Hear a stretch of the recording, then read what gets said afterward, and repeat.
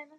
So this is day 6, and today I'm going to talk about, I guess, self-respect versus selfishness. Um, I'm learning something called DBT.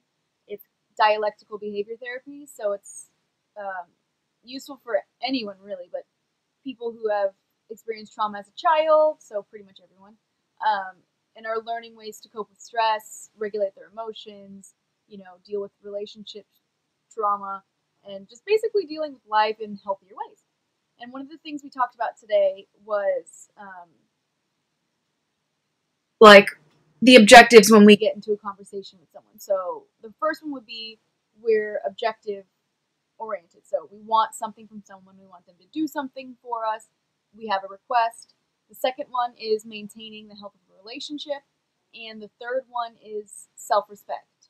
So basically, when you go into an interaction with someone, generally you choose one of those three things, and that's kind of how you want to approach the situation in order to get what you want out of this interaction with someone. One of the ones that I got hung up on today was the self-respect. Because for me, having self-respect has always been something that people see as selfish because it's a way that I protect myself. So I always look out for myself first before other people because I trust myself more than other people, and I know that I'm looking out for my best interest, and I don't believe that other people are looking out for my best interest, and that's based on things that have happened to me in the past. The people closest to me screwing me over or not being there for me or hurting me, all that stuff. Um, so I guess for me, my lesson is having self-respect, but also not placing judgment on other people and not placing doubt on them because I don't believe that they are good people. Because that's not fair. Just because, these three people or these people have done shitty things to me in the past doesn't mean that everybody that I open up to and I become vulnerable with will do that. But also on the flip side, like it's a group lesson that we go into, and a bunch of the other people there expressed how they have a hard time asking for what they want. They apologize profusely if they may do something that offends the other person. Like they feel awful and horrible and like their life is over even if the person forgives them and everything's supposedly okay. They cannot let it go. So I guess it's kind of not stop it. I'm sorry, my cat is spazzing out. Come here.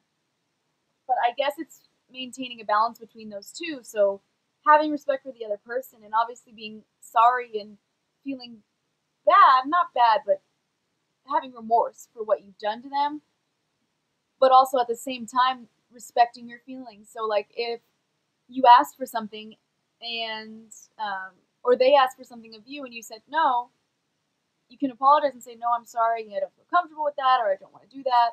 But don't then feel so rotten and bad that either you don't say no and don't respect yourself, even though you don't want to do whatever this person is asking, or B, you say no and respect yourself, but then afterwards you feel horrible and you can't stop apologizing to them. So I guess it's like all about what we learned today was all about being able to respect yourself and your wishes and the things that you want while also taking care of the relationship if that's another objective of yours, if it's important to you. So like if it's some guy at work that comes up to you and he's being rude, you can easily say, "Sir, don't be rude to me." You don't want to maintain the relationship because you don't even know the guy.